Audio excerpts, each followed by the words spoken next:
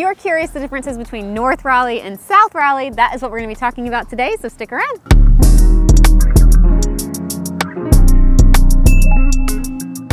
So for the context of the video today, with North and South, we're just going to be talking about places north of downtown and south of downtown. Correct. So if you talk to locals, they'll tell you that North Raleigh is just this tiny little portion that kind of hugs Wake Forest. That's not what we're talking about.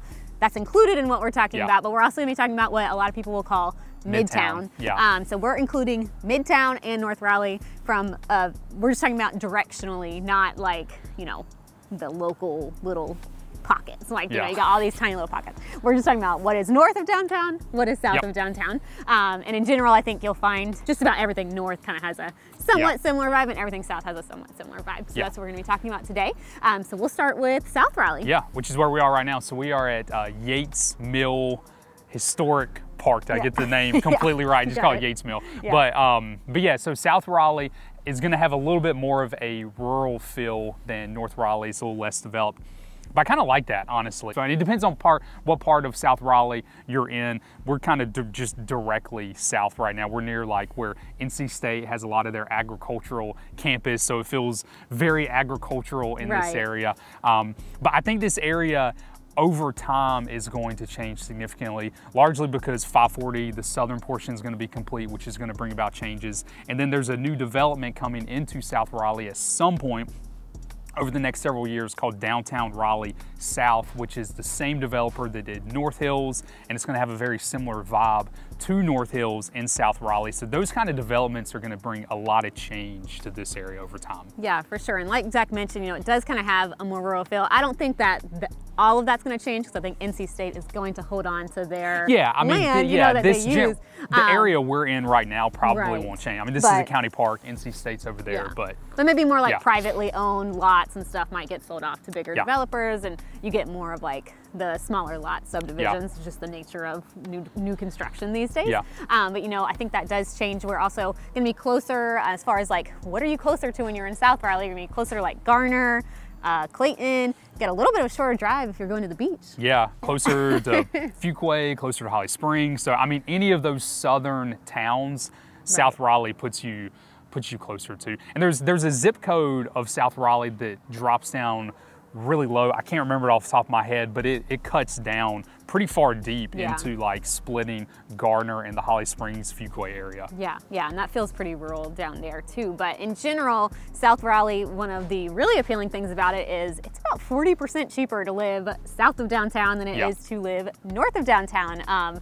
You know, I think there's a lot of, and things are changing, you know, you have a lot more maybe luxury new build that is coming to South Raleigh, but there is a large luxury presence in the north side of Raleigh that doesn't have quite as much of a stronghold in the south side. So average prices down here actually for detached homes are $425,000, which is really good, less than the average for Raleigh as a whole. So definitely a lot more affordability on the south side. Absolutely. All right, before we move on to North Raleigh, if you're ever in South Raleigh, the Howling Cow is a great place to go for ice cream. It's owned by NC State, right? Yeah, so, right. It's like part of, like, I guess the students that, it's like a little dairy farm. It's the ice cream shop. Yeah, it's really cool. It's really good. Cool. You can like sit on a rocking chair and look out at the cows. It's really nice, obviously, on a day not like today where it's cold and rainy, but I'm still trying to convince Zach to head there after this. Nope, we're not. But anyway, so that finishes up South Raleigh. So moving on to North Raleigh. So kind of the opposite of what we mentioned with South Raleigh as far as just a lot more development, higher price points. So yeah, for sure. There's going to be a lot more access to the commercial side of things that people are always looking for. When they come to Raleigh, you know, people want to be close to Crabtree, which is a mall in the area, close to North Hills, which is a big outdoor mixed-use space like shopping and things like that. Those are two really big pools for people being in North Raleigh. A lot of green space and parks and playgrounds. There are also parks and playgrounds in South Raleigh, so it's not to say there's necessarily more, but you do also have like the Umstead on the more north side of Raleigh, which is massive for like being outdoors. So, you know, there's things there that do have a stronghold on people that, you know, you don't really see on the south side of town. Yeah, the major difference is going to be price points. Price points in North Raleigh, mid-7s. Yeah. So So like really staggering how much different it can be. Significant. You know, it's not double, but it's getting pretty close to being twice as expensive to live on the north side of town. Being north, you also have a little easier access to get into other parts of the triangle, like Durham, Chapel Hill, RTP. You're going to be a closer drive when you're on a big portion of the north side of Raleigh. Yeah, absolutely. All right, so now we're going to talk about which one do we think is better. I am going to be team North Raleigh. Yeah. I'm team North Raleigh. I'm team North Raleigh too. I just feel like, you know, I do love parts of South Raleigh, but the convenience factor in North Raleigh. Yeah, like I like this park here and other things, but in general, I feel like life feels a little more convenient in North Raleigh, and the places that, you know, we want to eat and stuff like that are going to usually be on the north side of town. So it does have a pretty big convenience factor. There's just a feel that in North Raleigh of like established subdivisions that it's just quaint's not really the right word, but I just like driving through it and having trees, having those houses from like the 80s and the 90s. Probably just from growing up around it, I don't know, but there's something about that I like. Whereas in South Raleigh, I feel like, you know, you have a lot of rural feel to it, which is gorgeous, and I love that element. But, you know, for me personally, I would much rather live in an 80s, 90s house than a new construction subdivision where I don't have a yard at all and there's no trees. So that's my opinion. Everybody's different about, you know, what their preferences are. Obviously that new construction house is going to probably be a lot more pretty inside and not need any upkeep and everything, but I like the idea of looking out and having trees. But to be fair, there's a lot of also older developments on the south side of Raleigh with a lot of trees that have a nice established feel to them as well. So South Raleigh is not like exclusively new construction or anything beyond anything. Not at all. Just some of my favorite neighborhoods are in North Raleigh. That's all. So just really like that.